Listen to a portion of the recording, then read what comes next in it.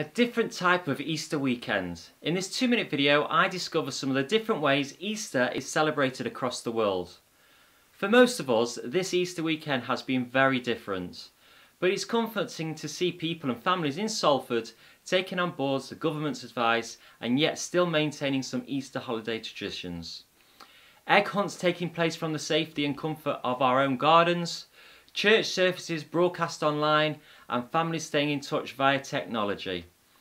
This year's different kind of Easter got us thinking about how it's celebrated across the world. So we leapt on the internet to discover these Easter experiences with a difference. Spain. Known in Spain as Semana, Santa or Holy Week, Easter is observed for 7 days on the Iberian Peninsula. Huge parades happen and treats such as torrija, like French toast, pestinos and cakes are popular. Eastern Europe. In parts of the Czech Republic and Slovakia, there's an Easter Monday morning ritual of men gently whipping women.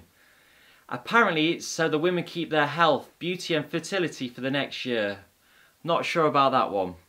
However, the women get revenge by pouring buckets of freezing cold water over the men's heads. That's the least they can do. The Philippines.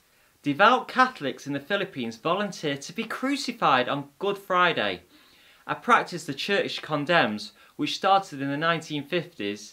This period also sees people beat themselves using bamboo sticks tied to a rope to reenact Jesus' sacrifice and pain. Ouch! Bermuda.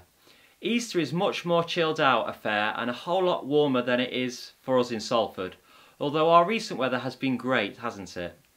In Bermuda, people of all ages like to celebrate Good Friday by flying kites on the island's many beaches.